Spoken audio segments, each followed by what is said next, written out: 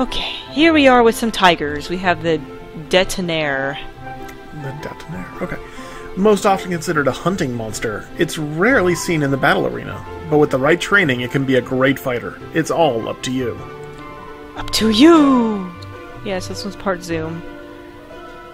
Generally the tigers don't really change too much. I mean, I don't know. It's interesting that they don't have the purebred tiger first. Well, actually, it's because the zooms come before the tiger in the book. Oh, so this is... well... So, if there had been a golem one, it would have been before this one, but there's no tiger golem.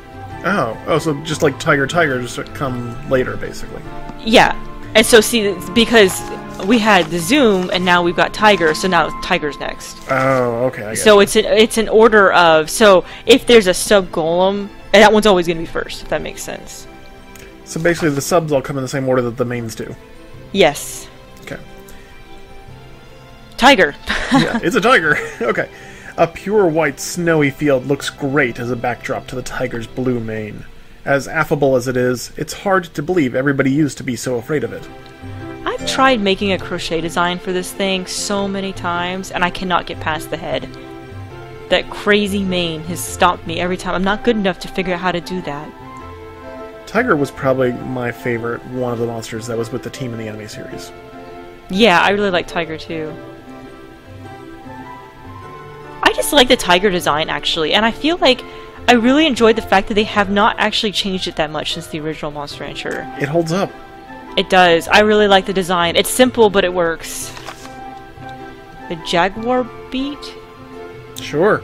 The Jaguar beat looks similar to the Jagged Hound, a tiger and worm mix, but this monster is really popular with the kids. Jaguar beats with glossy coats are rare. Yeah, because they had to get freaking rid of worms. I've had so many viewers telling me they never got rid of worms, that worms evolved, and I'm like, are you trying to tell me that they weren't good enough to be by themselves? I don't know. I like the design, honestly. It reminds me a lot, like, I think that's what it actually mentioned in the description. It looks like the one that's part sub, or part worm. But this is actually one of my favorite tigers, surprisingly enough. Its design to me looks very interesting. That's one word for it. Yeah, it's just unique. It is. The Barghest, one of my least favorites. From the time this monster is born in Hell, it has only one mission, to strip its opponents of all dignity. Its faintly glowing eyes are just looking for its chance. When I was playing this game as a kid, I think every guy I knew that played this game had one of these. In fact, one of my friends had, like, literally all of his monsters this, and I'm like, oh my gosh. Like the sub-Joker? Yes. He had, like, this specific tiger one. I like how his eyes just disappear when he sleeps. That's kind of creepy. I think I had one of those in my Monster Rancher on iOS. You did. And I can't figure out what guys have an obsession with this monster. It was a very, very good monster. I mean, its stats It's very are really good. It is. Its stats are very good. It's just creepy. I don't like it. Moving on. Pod Dog. A battle machine created ancient ages ago to be compatible with humans. It was loaded with a prototype emotions AI, but apparently it doesn't work very well. Apparently my iPad can't stay standing up either. Yeah. Yeah, again, it's cool. I can't...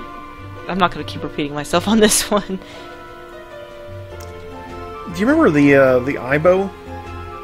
AIBO? Yes! The Sony dog? Oh my gosh, I had totally forgotten about that. Yeah, they're like... Okay, so for folks who don't remember, like 10, 15 years ago, like early 2000s, or maybe late 90s even, there was a dog that Sony made that was a robotic dog. It was intended to be a pet. It was like several $1,000s, but kind of reminds me of that. I have a sneeze. Excuse me. Bless you. Yeah, but the thing about the Aibo I remember reading about was it came as a puppy. And so it didn't know anything, and it didn't even... And the book came with, like... I didn't own one, nor anyone else I knew owned one, but I remember reading a lot of papers about it.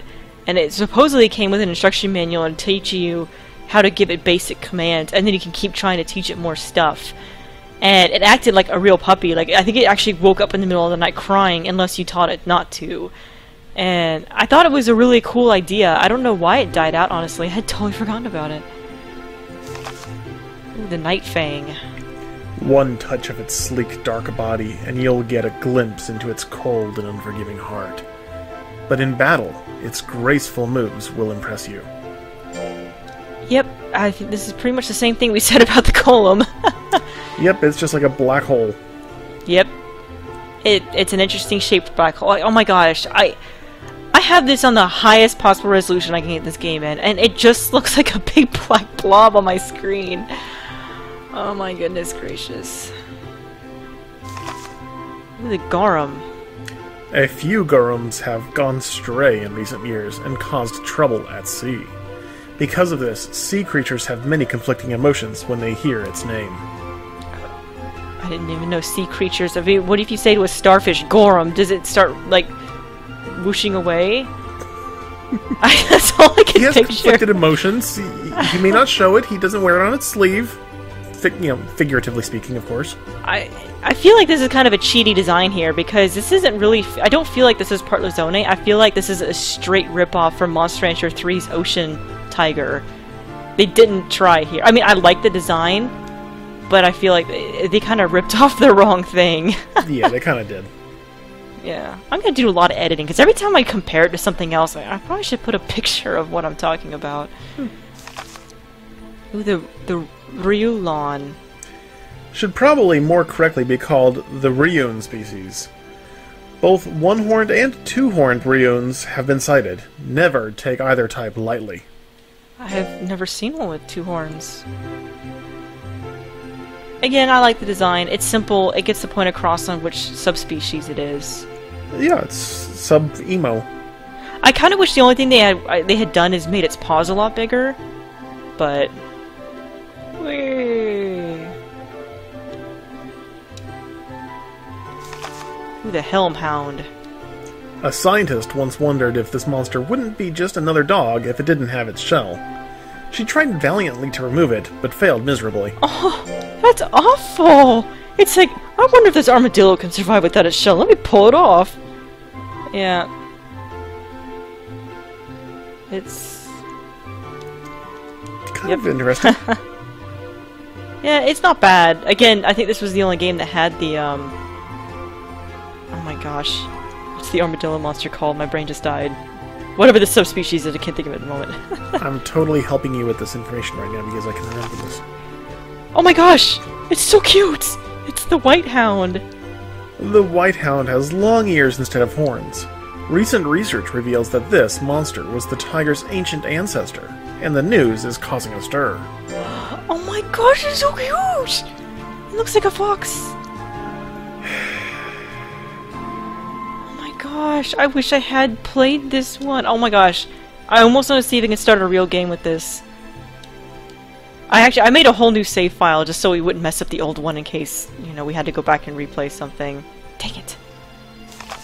Ooh, the Flazer. Oh! Oh, that was the one we saw in the volcano. He was a special. Huh. The Flazer's skin grows thick to protect it from the severe heat of volcanoes. Its devastatingly sharp horns go well with its ferocious personality. Oh my gosh, it's so awesome. See, you can still make it look evil and cool at the same time. It kind of looks like the Satan Barghest dog. Yeah, well, no, I mean this is cool. So is the Barghest. He kind of looks like he's wearing bell bottoms. I like He it. kind of does.